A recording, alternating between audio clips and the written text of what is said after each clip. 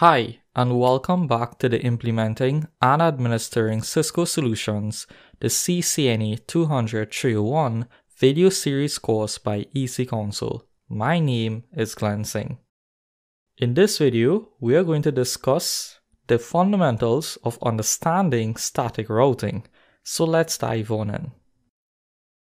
Static routes are pretty much the manual way of configuring routes into the routing table.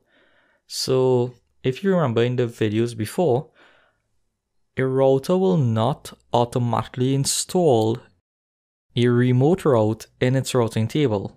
It needs to either be statically configured by the network engineer or dynamically learned by a dynamic routing protocol. So with static routing, they are used to explicitly specify a path between network devices. So what this means is if you put a static route, the router will always choose that path to reach the specified destination. However, if a change on the network occurs, static routes do not automatically update within the routing table like dynamic routing protocol. With dynamic routing protocol, guess what? The changes happen automatically based on the dynamic routing protocol algorithm. With static routes, the router trusts your decision.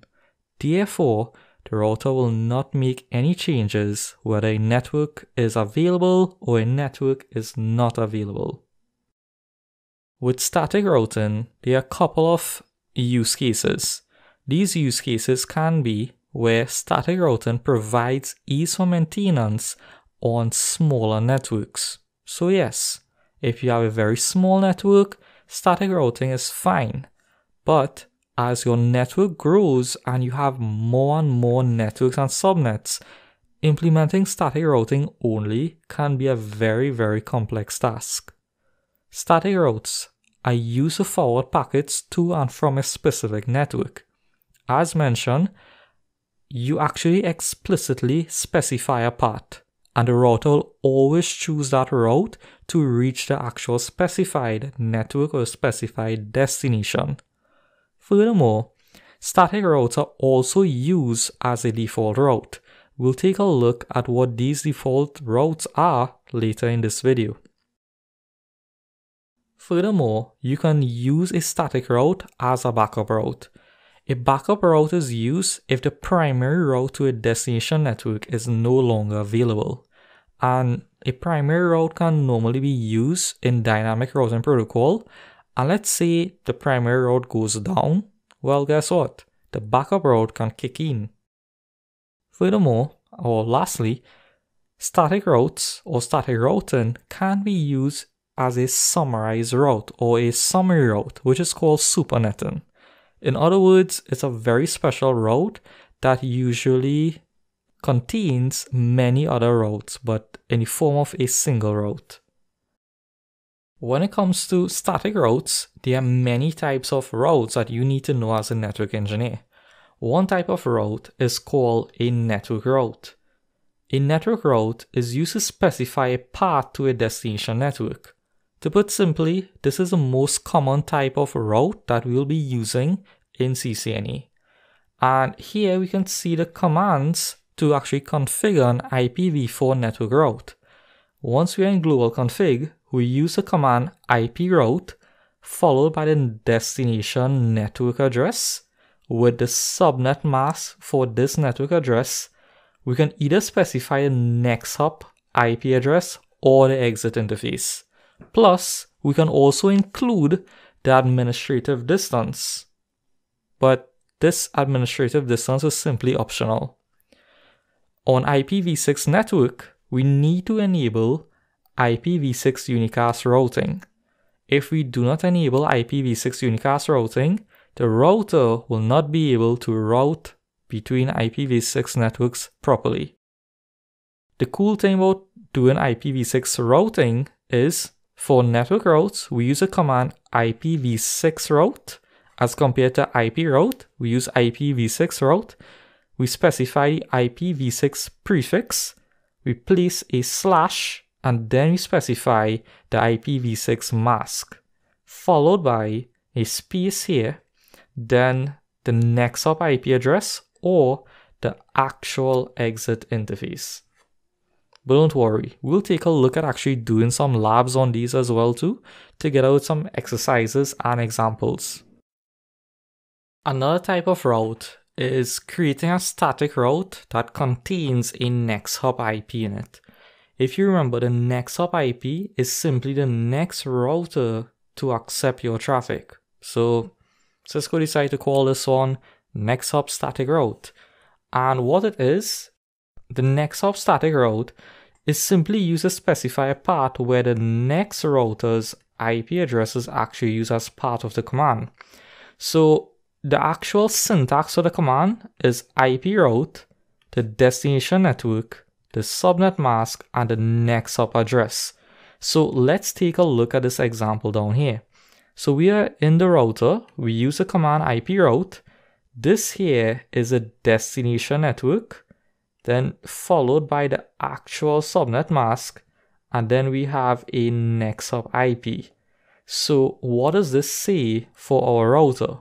Well, it simply tells our router if we want to go to the 10.1.1.0/24 network, we need to use this IP, which is 10.2.1.5 to reach there. So our router does not really know how to reach here, but with this route, it simply tells our router to forward a packet to this next hop device, which is 10.2.1.5.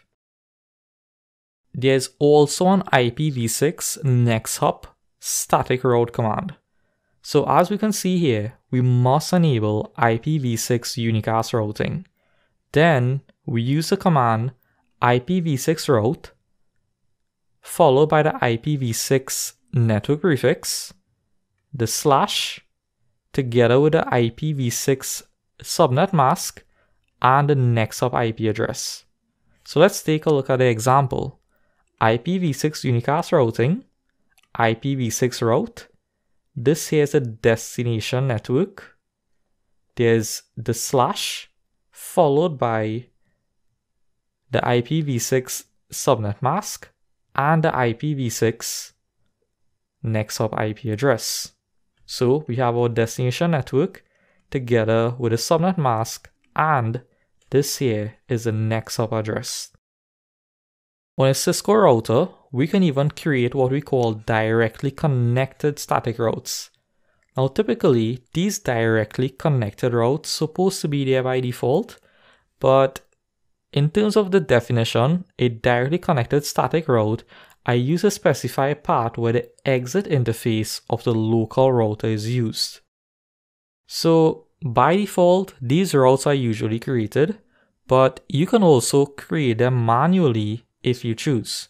To do that, we use the command IP route, of course for IPv4, we use IP route, the destination network, the subnet mask, and the actual exit interface. The exit interface is the interface that the local router will send that packet out of. So let's take a look at a simple example. Down here we have IP route, which is our IPv4 route. We have a destination network with its subnet mask, and we have the exit interface of our router. So what this is telling our router is if you need to send a message to 10.1.1.0/24, send it out of this local interface. As you have already expected, there's also an IPv6 directly connected static route. And this here is the syntax. IPv6 unicast routing. Then we say IPv6 route followed by the IPv6 prefix slash, and then there's an IPv6 mask and the exit interface. In this example, IPv6 unicast routing, and the actual static route is IPv6 route. We have the destination network with its, guess what, with its subnet mask, and we have the exit interface of our router. The Cisco iOS router allows us to create a very special route, well, a very special static route known as a fully specified static route. So what exactly is a fully specified static route? Well, to put simply, a fully specified static route is where both the exit interface and the next hop IP address is used within the actual commands. So for a router to reach a particular network, we actually telling our local router who is the next hop IP and which exit interface to actually use. So therefore it's a fully specified route because we did not leave anything out. And if we take a look at the syntax or the actual configuration, we can see for IPv4, it uses IP route, the destination network, the subnet mask, the exit interface, and the next hop IP address.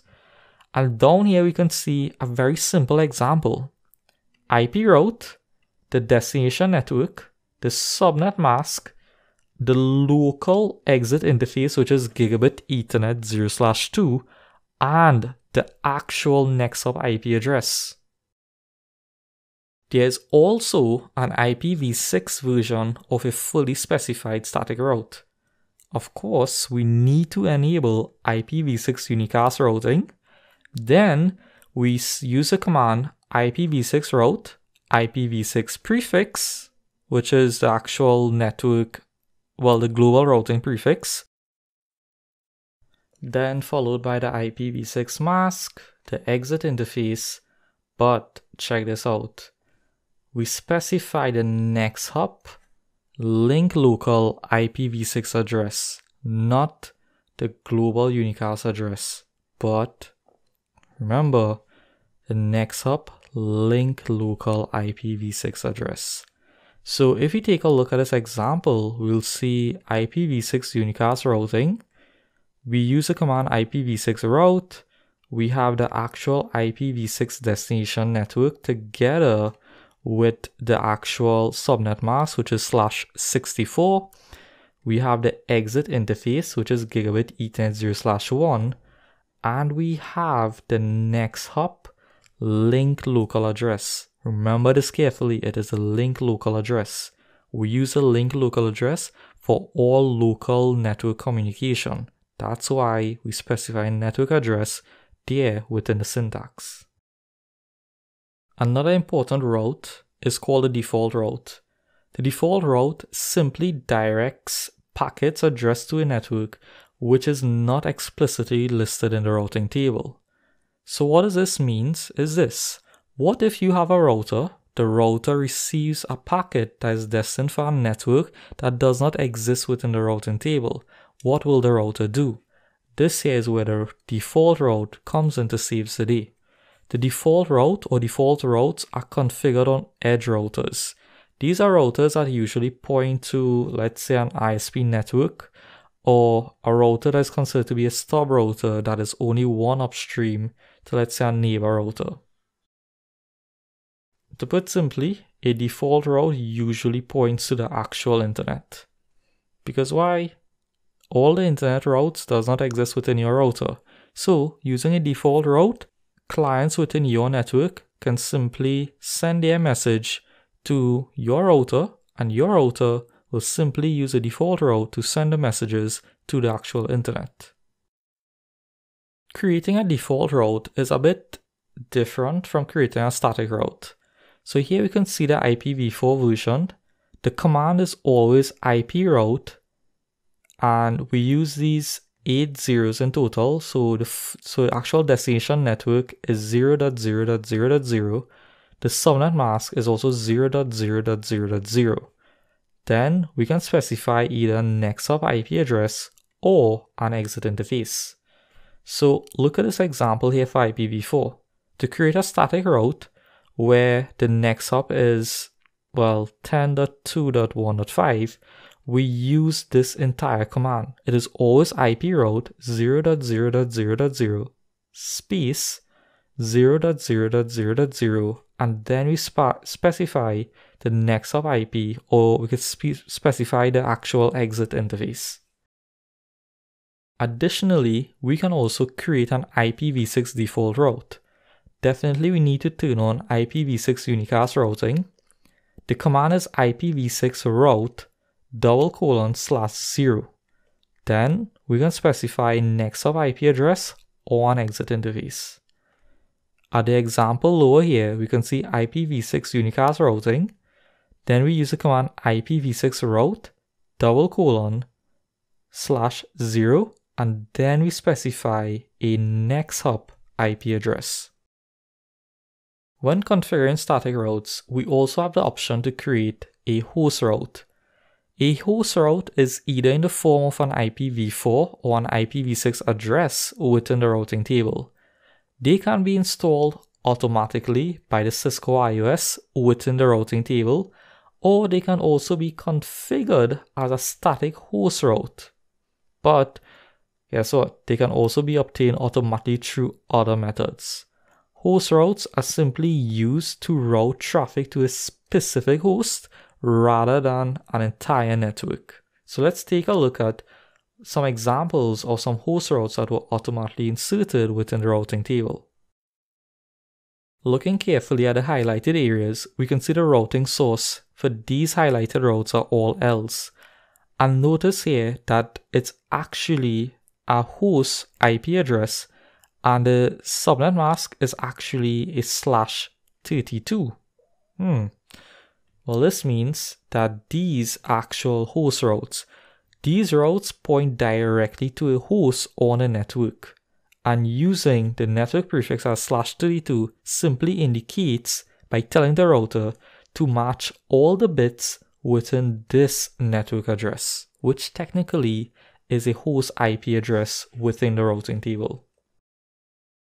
If you need to create a host route, you can simply use this command.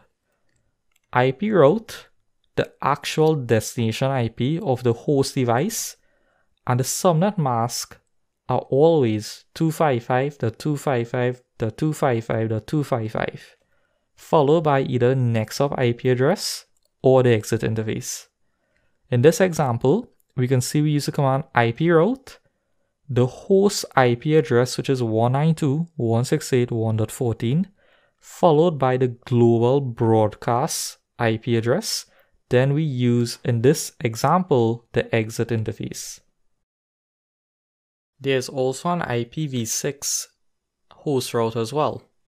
And for the IPv6 host route, we use the command IPv6 unicast routing.